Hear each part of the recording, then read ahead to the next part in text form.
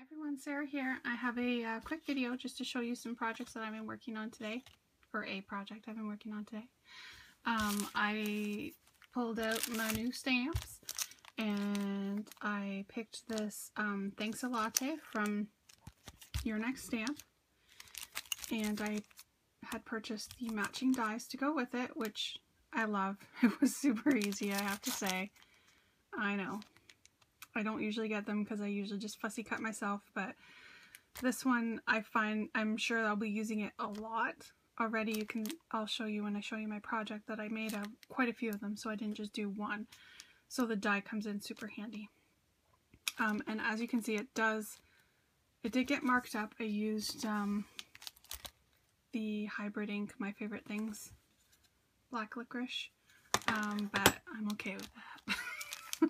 I'll live. So that's the stamp set I used. I did also use this die from MFT Dynamics. I used this huge banner die in here just to put my project on, and I killed 2 pieces of 12 by 12 paper. Woohoo! This is kind of my goal, is to take like paper out of my stash and use up all of it. This is all I have left.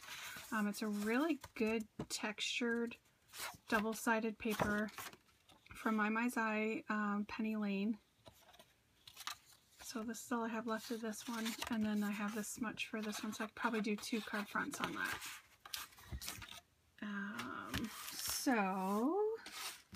Look at this!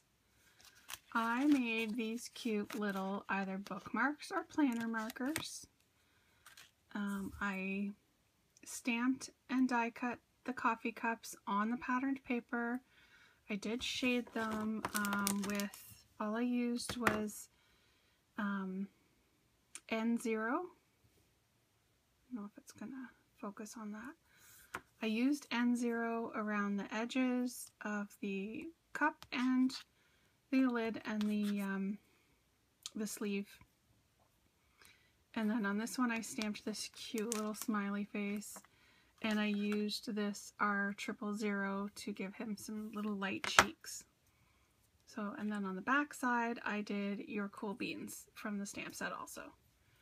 So that is the little bookmark or planner marker, whichever you choose to use it for. And then this is just kind of like a presentation to put it on, right? I die cut the banner die.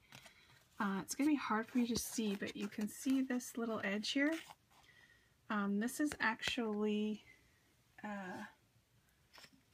adhesive vellum that I have in my stash. This is from Colorbach, and I have had this stuff forever. So it is adhesive, so you just cut out the shape that you want and then stick it on. So I thought I would give it a try because originally I had stamped this saying, go ahead and espresso yourself right on the card, and because of the paper was a little bit busy, it just kind of blended in. So you can see this vellum just toned down that one section enough to stamp the image right on the vellum.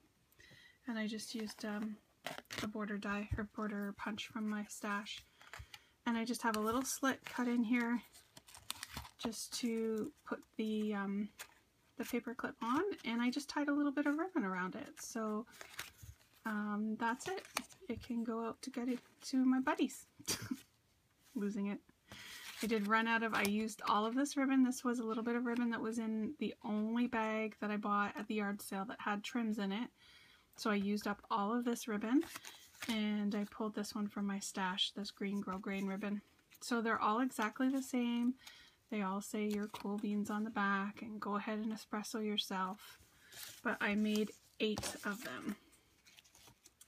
Look at that. So I am definitely going to do more of these because these are super cute, and I think these would be awesome for the craft sales at Christmas time. And I'll show you here, I did use all 3 different size sleeves. So you can see that this is a skinny one, there's a wide one, and then this one has a curve to it. So basically because they were all attached together, and I unclipped them thinking I was just going to do one at a time, but I thought it would be so much easier to do all 3, and then I just used all of them up. So that is it. That's my little bookmark or planner markers.